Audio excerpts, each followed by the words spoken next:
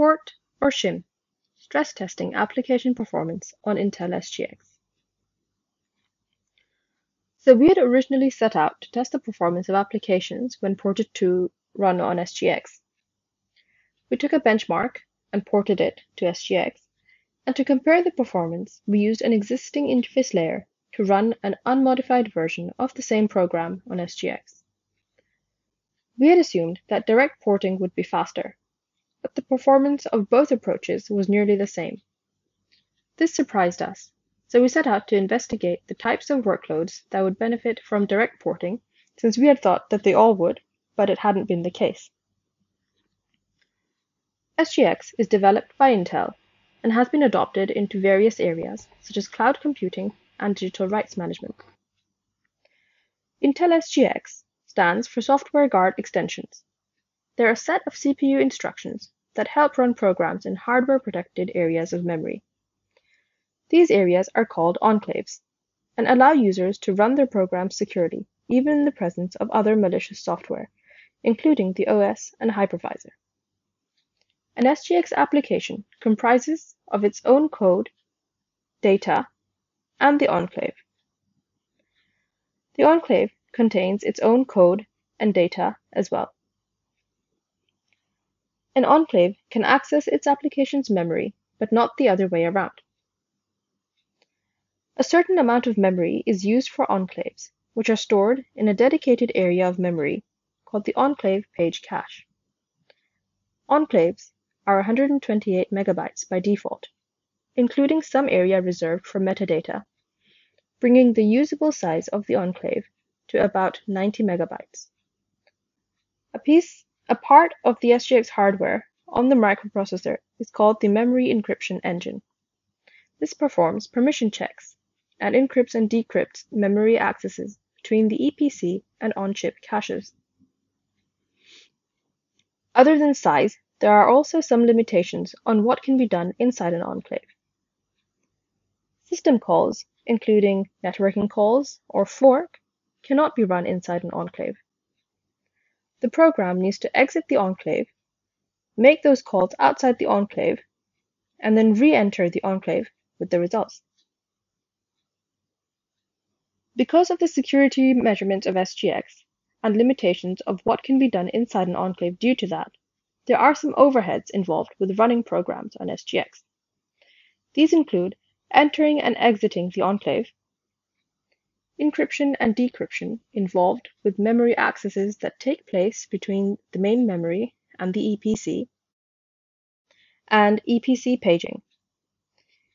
When more enclave memory is required than what fits into the EPC page is switched out to main memory. This involves a significant amount of overhead, and the general consensus is to avoid it at all costs. So we make sure that none of our experiments involved paging.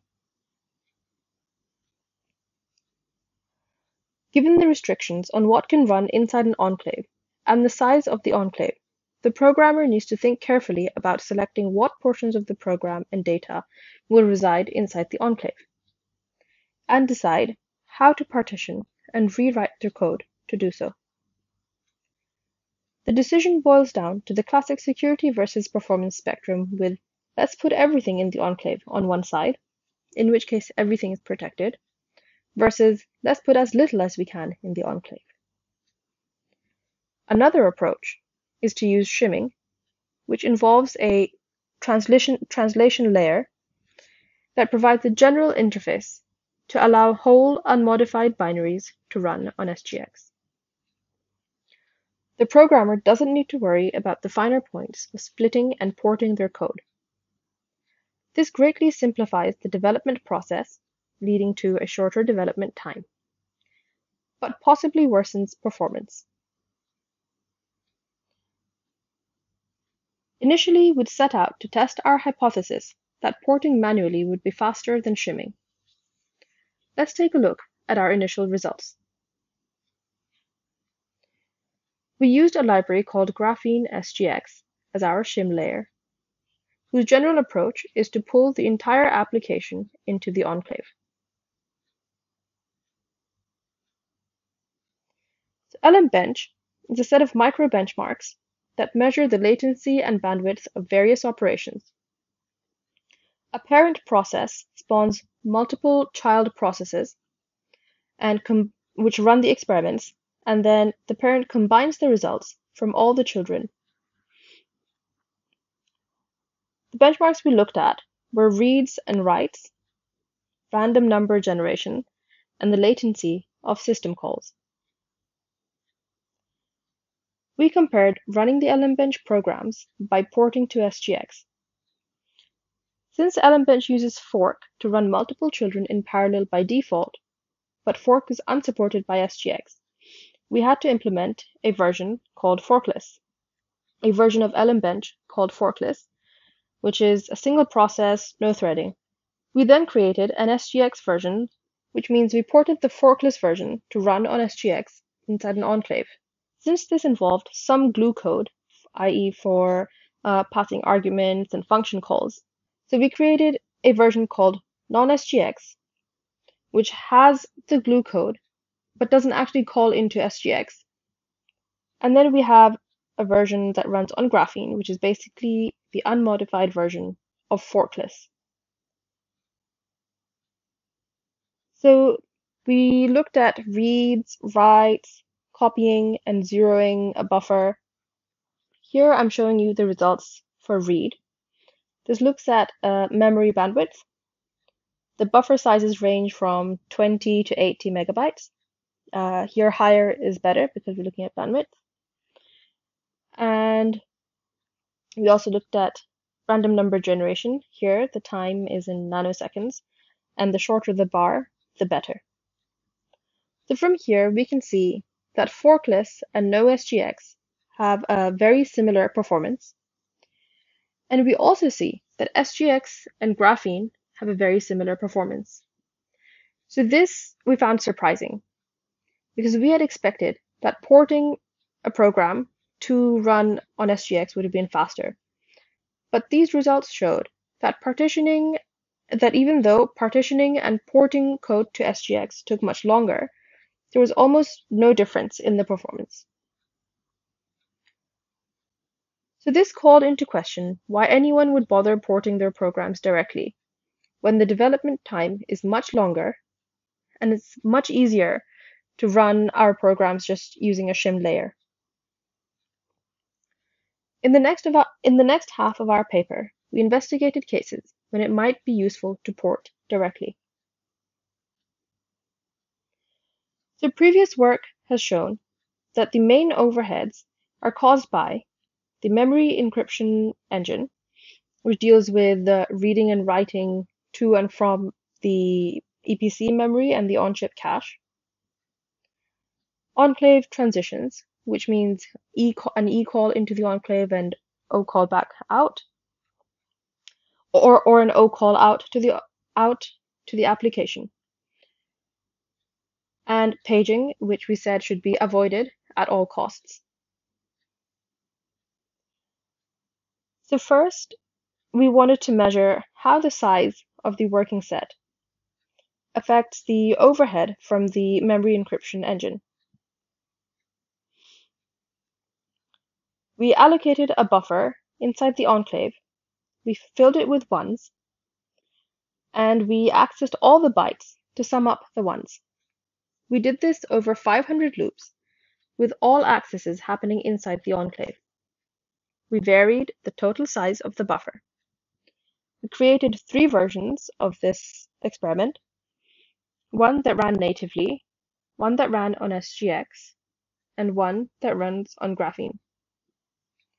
We also had a version that performs both writes and reads.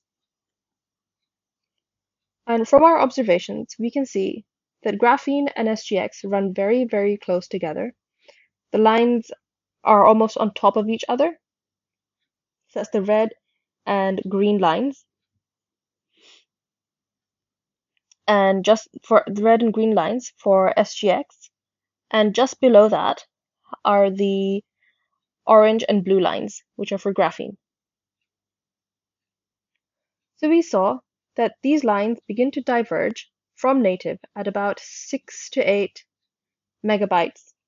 And our CPU had a L3 level cache of 8 megabytes. So we drew the conclusion that when our buffer fits into the cache, we avoid cache misses and avoid going back to main memory, which means there's no memory encryption engine overhead from that cache miss. As the buffer gets larger, we have more cache misses, and we see the overhead from the memory encryption engine. And that's when we see the lines diverge from the native version at about 6 megabytes. So there's no performance penalty of running inside an enclave if our working set fits in the cache. So next, we wanted to look at what if there was only a portion of overall work that happened inside the enclave, with the rest taking place outside. So what if we had a large application, but a small working set that had to run things inside the enclave? So we took the same read buffer, we filled it again with ones, and we made a copy of it outside. We split the original 500 loops so that some of the loops, and therefore some of the memory accesses, happen outside, and some happen inside the enclave. We varied the percentage of loops that occurred inside the enclave and saw that when the buffer size fit into the cache, the size of the working set, when it fit into the cache, there was the time taken was almost constant for the work done. When the buffer size didn't fit into the cache, then there was a linear slowdown as more and more work was done inside the enclave.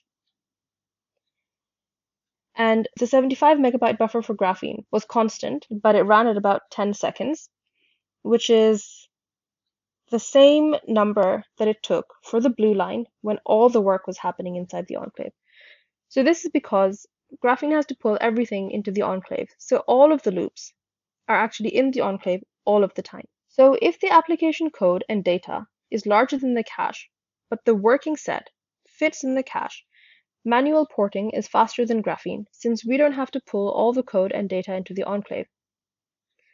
But this means that having our working set inside the enclave and having the rest of the program outside, we would need to transition in and out of the enclave to get our work done.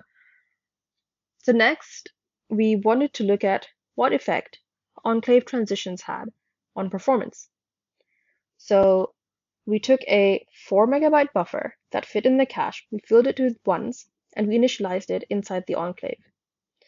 We used a nested loop outside to call into the enclave and get the sum of a chunk of the numbers at a time to get the total sum, but we did it a chunk at a time. The inside loop does the work and it returns the sum. And by varying the size of the chunks we process each time, we can vary the number of transitions. The number of transitions is inversely proportional to the size of the chunk of numbers read each time. So the smaller the size of the chunk we sum up each time, the greater the number of transitions that happens. And the larger the chunk of numbers that are processed each time, the fewer transitions that need to take place. We can see that at about 40 transitions into the enclave, on the graph it's on the very left, it takes at about 5.7 milliseconds. And for the same workload, with 10 million e-calls, which is on the very right of the graph, it takes about 57 seconds for the same workload. So based on the last two experiments, we can see from the overall time taken that the cost of e-calls is much higher. So both of the graphs are in time taken in seconds. And we can see that the overhead from transitions dominates the overhead caused by the memory encryption engine. So we did another experiment to test the effects of transitions on SGX compared to graphene, and whether there was a rate of transmissions that favored porting over using a shim. We kept our working set inside the enclave at 2 megabytes, so it fits into the cache. We made sure our total application doesn't fit into the cache, with about a 70 megabyte buffer outside to take advantage of not having to pull everything into the enclave. First, the inner buffer does all the summing up. So we start on the outside and we call into the enclave to get the result. We vary the number of transitions again by varying the size of chunks that are read each time in each call. And we do this 10 times. So we perform 10 loops of the summing. Then we sum the outer buffer, and we do this 1,000 times. So all 10 loops of the inner sums are done first, and then all 1,000 loops of the outside sums on the larger buffer. At the intersection point, we can see that the rate of transitions per second is about 118,000 transitions per second. So fewer transitions, i.e. to the left of the graph, it might be better to go with porting, and more transitions to the right of the graph, and it might be better to go with a shim. We repeated this experiment. We doubled the outside enclave work to 2,000 loops. This doesn't add any more transitions. We're still doing 10 loops in the beginning of the summing up inside the enclave. Graphene, we can see, did almost, the line for graphene, the time taken by graphene has almost doubled, since it has to pull all 2,000 of those external loops into the enclave. And again, at the intersection point, we can see that this takes about 116,000 transitions per second.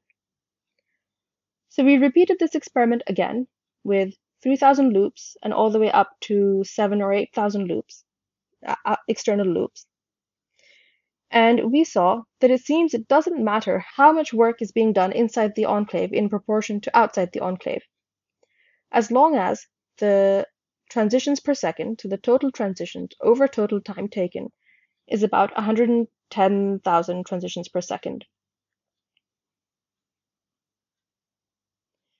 So through our work, we saw that programs may perform better if manually ported as opposed to run in a shim if the working set of data inside the enclave is smaller than the cache size, so we avoid expensive cache misses, but the total working set of the application is larger than the cache size.